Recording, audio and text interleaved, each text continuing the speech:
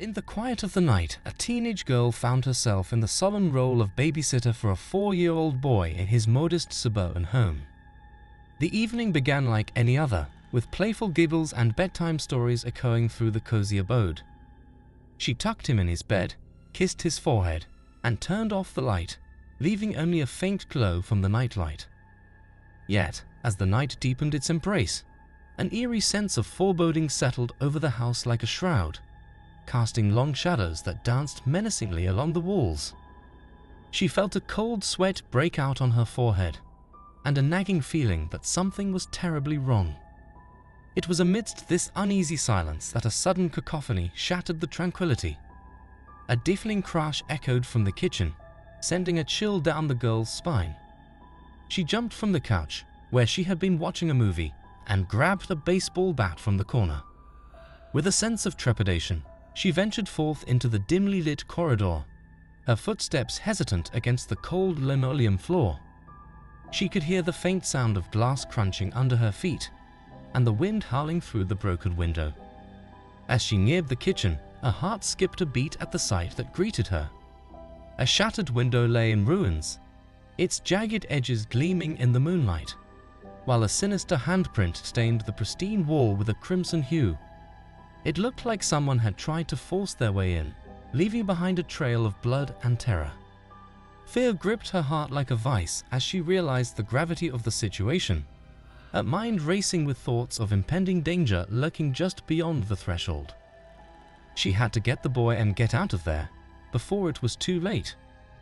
With trembling hands, she scooped up the boy in her arms, his innocent eyes wide with fear, and fled towards the sanctuary of the bathroom, her footsteps echoing off the tiled floor like a desperate plea for salvation. She slammed the door behind her, and with a quick twist of the lock, she sealed their refuge from the encroaching darkness. She placed the boy on the edge of the bathtub and wrapped a towel around him, trying to comfort him with soothing words. Her breaths came in ragged gasps as she struggled to quell the rising tide of panic. She reached for her phone, hoping to call for help, but found it dead. She cursed under her breath and wondered what else could go wrong. In the confines of their makeshift fortress, the girl huddled with the boy, her arms a feeble shield against the encroaching shadows that lurked just beyond the door. She could hear the faint sound of footsteps outside and the creaking of the floorboards, as if someone was searching for them. She held her breath and prayed that they would not be found. With every passing moment, the oppressive weight of dread pressed down upon her, threatening to suffocate her with its relentless embrace. Outside, the night whispered its secrets, the rustling of leaves and the distant hoot of an owl, a haunting symphony of fear that reverberated through the silent corridors of the house. She wished she could wake up from this nightmare, but she knew it was all too real. In a desperate bid for salvation, the girl fumbled for her phone, her trembling fingers navigating the familiar contours of the device with frantic urgency. She hoped that it still had some battery left, and that she could get a signal in the bathroom. With bated breath, she dialed the emergency number, her voice trembling as she relayed the harrowing ordeal to the dispatcher on the other end of the line. She gave them the address of the house and begged them to hurry, fearing that every second could be their last. Yet, to her dismay, the dispatcher informed her that it would be a grueling 15 minutes before help would arrive, a veritable eternity in the face of imminent peril. She felt a surge of despair and wondered if they would make it out alive. As the seconds stretched into an eternity, the girl strained her ears against the oppressive silence, her heart pounding in her chest like a drumbeat of impending doom. She could feel the boy's small body pressed against her, his breaths shallow and rapid, his eyes wide with terror. She tried to calm him down, whispering words of reassurance and comfort, but she knew he could sense her fear. Outside the bathroom door, she heard the unmistakable sound of footsteps, their ominous cadence a chilling reminder of the malevolent presence that lurked just beyond their fragile sanctuary. And then, a voice pierced the silence, its chilling timbre sending shivers down her spine. "I know you're in there, little girl. Come out and play with me." The words hung in the air like a sinister refrain, their malevolent intent sending a wave of terror crashing over the girl's fragile resolve. She felt a cold sweat break out on her forehead and a knot form in her stomach as she realized that he knew where they were hiding. She wondered how he had found them and what he wanted from them. She remembered the boy's stories about his uncle, a deranged soul who had escaped from a nearby mental asylum, his history tainted with violence and abuse. He had been obsessed with the boy, claiming that he was his son and that he would take him away from his parents. He had stalked them for months, sending them threatening messages and calls until they had obtained a restraining order against him. But that had not stopped him, and now he had broken into their house, intent on fulfilling his twisted fantasy. In the harrowing moments that followed, the girl clung to the boy with a fierce determination, her every instinct screaming for them to survive the nightmarish ordeal that had befallen them. Outside the bathroom door, the uncle's menacing voice grew louder, his sinister whispers a relentless assault on their frayed nerves. Yet, amidst the encroaching darkness, a glimmer of hope flickered in the girl's heart, a stubborn refusal to surrender to the abyss that threatened to consume them whole. And as the minutes stretched into an eternity, the sound of approaching sirens pierced the oppressive silence, their wailing cries a welcome harbinger of salvation in the face of impending doom. With a surge of relief, the girl clung to the boy, a trembling form a testament to the resilience of the human spirit in the face of unimaginable terror. And in the cold light of dawn, as the first rays of sunlight pierced the darkness, the girl emerged from the confines of the bathroom, a spirit battered but unbroken, a survivor of the nightmarish ordeal that had tested her to the very limits of her endurance.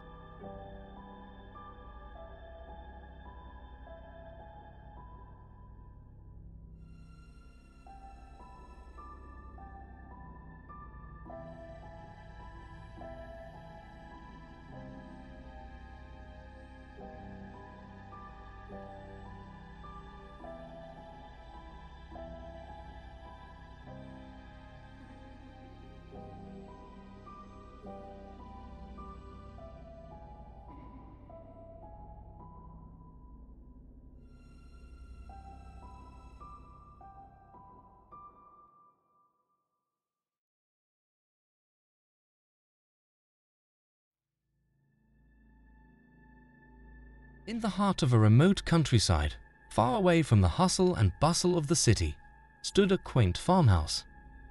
Within its weathered walls, a young girl named Anna found herself entrusted with the solemn duty of babysitting two children, Lily and Jake, on a serene evening.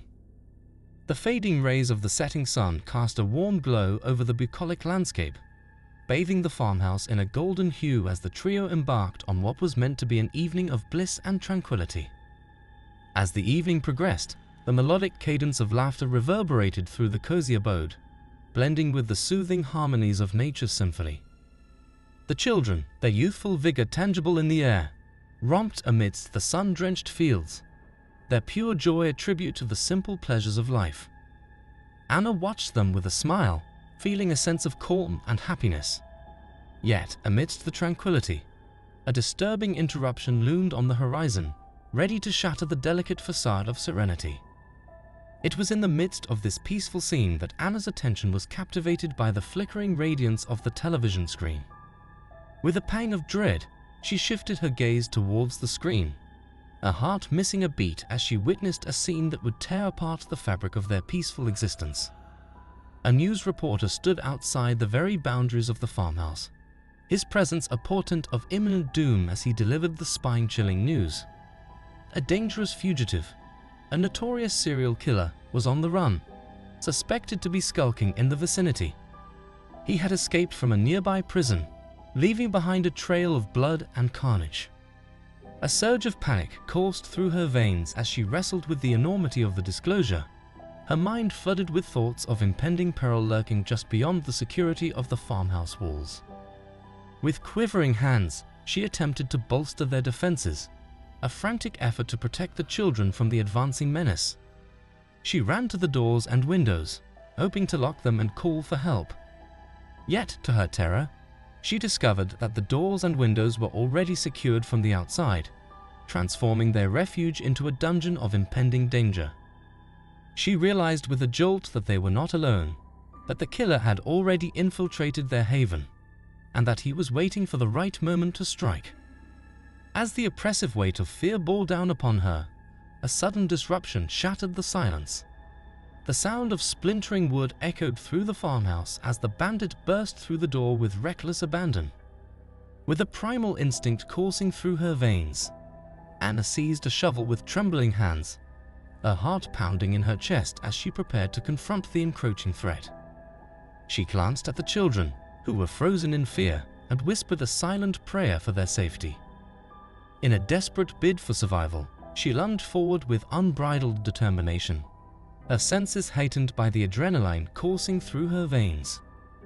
With each swing of the shovel, she unleashed a torrent of fury upon the unsuspecting intruder, her movements fueled by a primal instinct to protect the innocent lives entrusted to her care. She felt the impact of the metal against the flesh, the crunch of the bones, the spurt of the blood. She did not stop, did not relent, did not show mercy. As the bandit recoiled in shock and pain, Anna seized the opportunity to usher the children to safety, her mind racing with a singular focus on reaching the sanctuary of the outside world. With the children in tow, she dashed through the threshold of the farmhouse, her heart pounding in her chest as she raced against the encroaching darkness. She did not look back, did not see the bandit's lifeless body on the floor, did not hear his final gasp of breath. As she later learned the full extent of the danger they had faced, the gravity of the situation weighed heavily upon her soul. The bandit had been armed and dangerous, his intentions nefarious, and his actions driven by a singular desire for violence and chaos. He had been the serial killer that had terrorized the region, claiming the lives of dozens of innocent victims. Yet, despite the odds stacked against them, Anna's unwavering courage had prevailed, guiding them safely through the storm and into the light of a new dawn. She had saved the children and herself from a fate worse than death.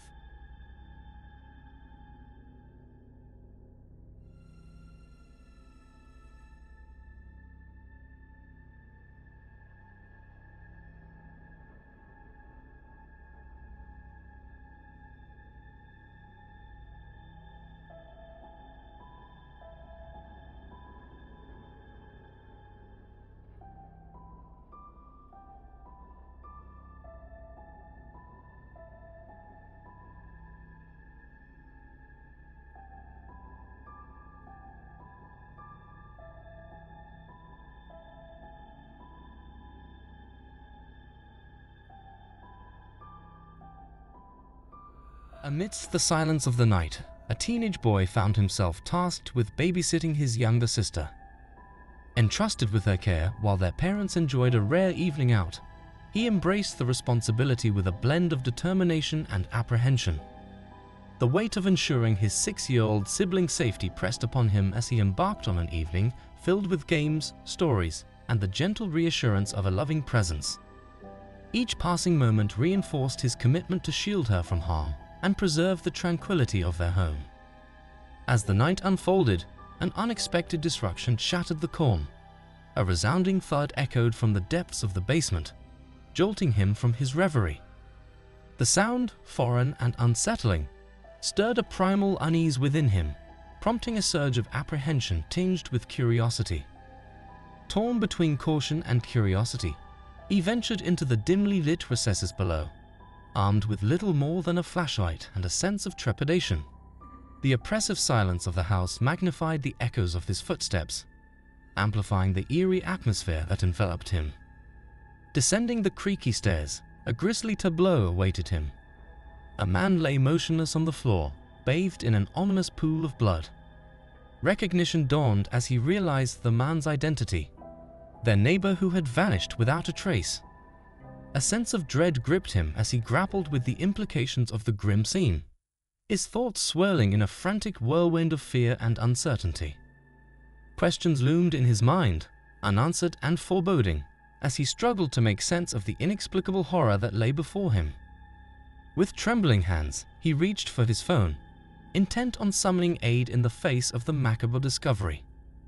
Yet, Fate intervened cruelly as he confronted the stark reality of a dormant device, its lifeless screen a stark reminder of their isolation. Desperation clawed at his senses as he grappled with the magnitude of their predicament, the weight of responsibility bearing down upon him like a suffocating shroud. Driven by a primal instinct to protect his sister, he raced towards the stairs, a torrent of adrenaline coursing through his veins. His heart pounded with urgency as he ascended towards the sanctuary of their shared refuge, only to be met with a chilling revelation. The door stood ominously locked, a sinister barrier that severed their connection to safety. Panic surged through him as he realized the gravity of their plight. The stifling confines of their home transformed into a prison of terror. A gut-wrenching scream shattered the silence, a haunting lament that pierced through the veil of darkness. His sister's anguished cry reverberated through the corridors, a poignant reminder of the imminent threat that loomed over them. With unyielding determination, he launched himself at the door, his frantic efforts fueled by an unwavering resolve to reach her side. The barrier yielded to his relentless assault, splintering under the force of his desperation, but it was too late. In the aftermath of the harrowing ordeal, the truth emerged with chilling clarity. They had fallen victim to a malevolent force lurking within the shadows of their home. The basement harbored a dark secret, concealing the presence of a serial killer who had orchestrated their demise with meticulous precision. The revelation of their neighbor's true nature cast a pall of dread over their once tranquil abode, leaving behind a legacy of fear and anguish that echoed through the corridors of their shattered innocence. He burst into the room and came to a screeching halt when he witnessed the horrifying scene of the man looming over his sister, a wicked phantom clutching a knife in his hand, its edge sparkling with the crimson stains of unspeakable crimes. Terror squeezed his heart with steel claws as he peered into the abyss of the man's eyes, a void where there was not a trace of remorse or humanity. After the dreadful ordeal they had endured, the truth had unfurled its tentacles, exposing the sinister plot that hid behind the veil of normalcy. It became evident that the man was no random intruder, but an evil force, a serial killer trapped among them, whose insatiable hunger for blood compelled him to seek shelter in the darkness of their basement. His devious plans had cut off the lifeline of communication, isolating them from the outside world with surgical accuracy. As the reverberations of horror subsided into the depths of memory, the boy and his sister found comfort in each other's embrace, their bond fortified by the ordeal of fire. But the wounds of that fateful night remained as a bleak reminder of the frailty of innocence, a testament to the horrors that lurked in the darkest nooks of the human soul. Despite the swift action of law enforcement, their efforts were futile as they arrived on the scene too late. A neighbor's call had been ignored for too long, and the grim reality awaited them in the basement. 3 lifeless bodies lay on the cold concrete floor, their chests disfigured by the ghastly imprint of the number 6 carved into their flesh.